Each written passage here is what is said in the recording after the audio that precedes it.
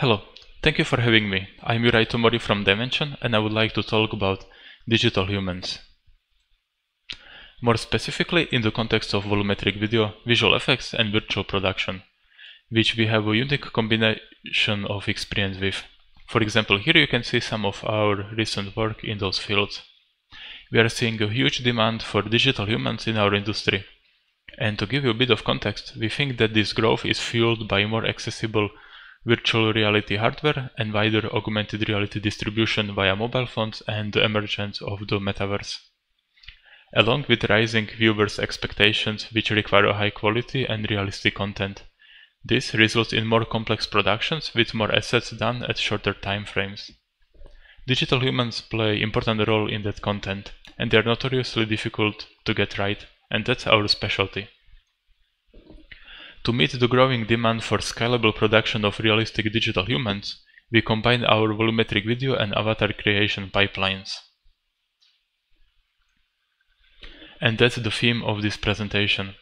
I will talk about volumetric video, avatars, and compare them. And I will cover some of the inherent limitations of working with volumetric video and how we are tackling them. When we talk about volumetric video and avatars, we are in principle talking about two sides of the same coin. Each of them has different advantages and use cases. Volumetric video is a more scalable approach to producing very realistic digital humans. They feel very real because we aren't trying to build them in a bottom-up fashion, but are rather capturing them directly with cameras. Avatar approach, on the other hand, gives us the most control about the digital human, but at the cost of time and the number of iterations it requires. However, it is a familiar ground and the most common approach for visual effects, virtual production and games. To give you an example of the efficiency of volumetric video approach, we delivered 50 characters for fashion brand Balenciaga during 4 weeks with a team of 4 technical artists. Avatar approach would require an order of magnitude longer time frame for that delivery.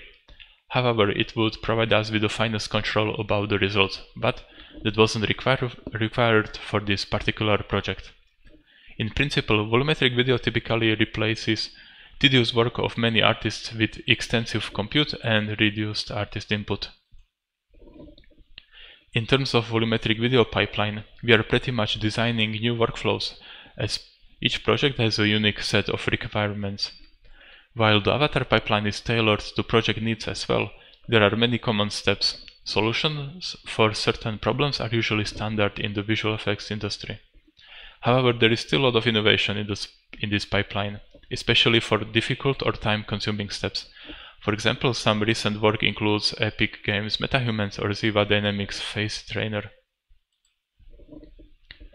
The highest quality volumetric video is usually captured with multi-camera stages. On the other hand, avatar pipeline, broadly speaking, consists of the outlined steps.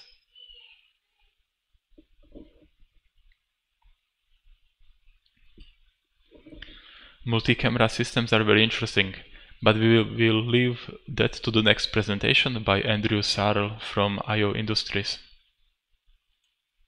In this example, you can see our mobile stage as well. On the right side, there is a typical animation rig for avatars. In either case, the result is a realistic animated 3D human which can be integrated into a virtual environment. If needed, assets can be compressed as well.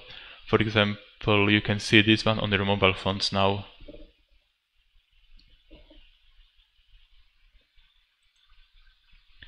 So far, I have used the volumetric video term for one particular implementation of it. It is, however, a broad term that covers multiple techniques, products and research projects, each of them having their own strengths and weaknesses. These are the usual qualities one has to consider when deciding for using one.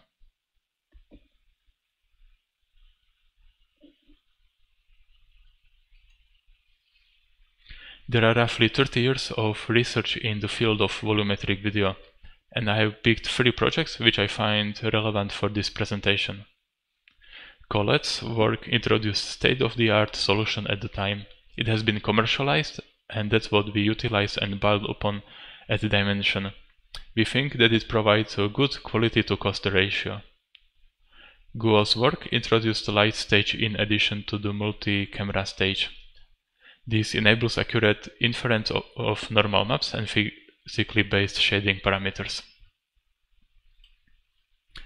And Bagautino's work produces realistic and drivable avatars with applications in telepresence. Let's talk about some of the limitations of volumetric video. While it typically provides more realism than avatar-based approach, editing the content is more challenging. We are increasing editability of volumetric video in order to increase its applicability in visual effects and virtual productions. To do that, we have had to investigate every part of the production process. In particular, we capture additional information during the shoot, we extract more meaningful information from the captured data, and we refine the information in a visual effects friendly way. The first limitation I would like to talk about are the missing shading parameters that are needed for physically based rendering. The system which we use outputs a combined texture which contains shadows and specular highlights components. Despite our efforts to have uniform lighting in our stage, you can see shadows in the unwrapped textures on the left. We address this limitation by optimizing for reflectance properties in a differentiable rasterizer which provides reasonable quality, but at a significantly lower cost than that of developing a light stage as used by Guo's work. This allows us to integrate volumetric video assets better into the virtual environment and react more realistically to lighting changes. In this example, you can see one of our producers in a shiny jacket. The jacket reacts realistically to lighting changes, as opposed to the painted-on feeling which we would get otherwise.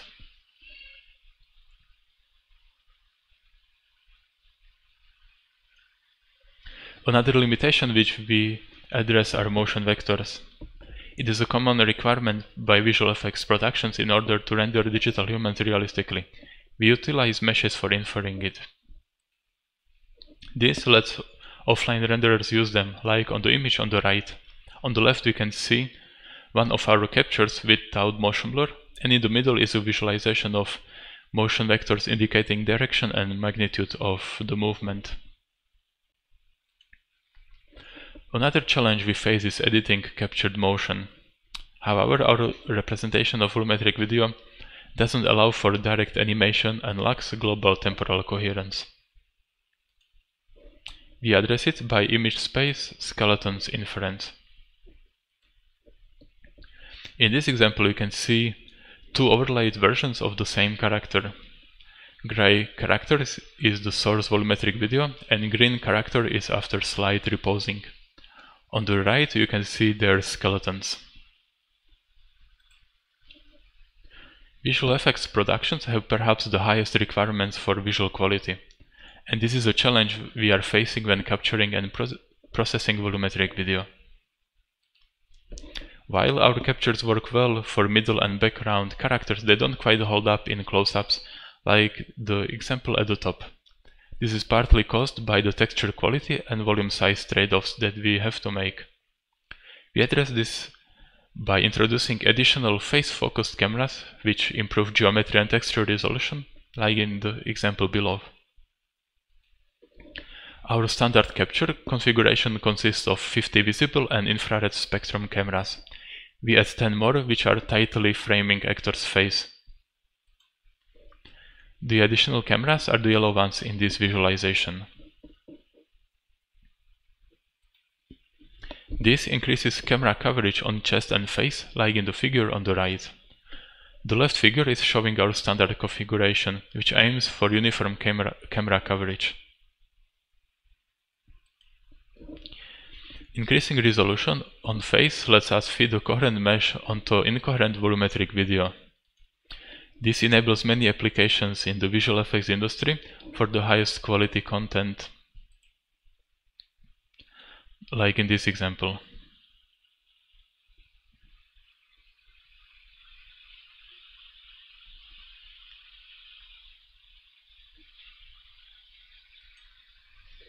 In order for our solution to be general, we need to handle many difficult to reconstruct cases. This is the last challenge I will discuss in this presentation. For example, fast-moving objects, objects which are thin or transparent. We address this need by rigid prop tracking. This allows us to replace a prop as a post-process. This approach requires a separate motion capture system, like the optical one in the figure on the left, or high-contrast markers which can be seen in the middle and on the right figures. Let's recap what we have talked about so far. We have compared volumetric video and avatars, each with its own advantages and applications. We have also outlined our approach to tackling some of the limitations associated with volumetric video. More specifically, by capturing additional information, extracting more meaning from it, and post-processing it so that it fits well into visual effects workflows. And this leads us to the end of this presentation.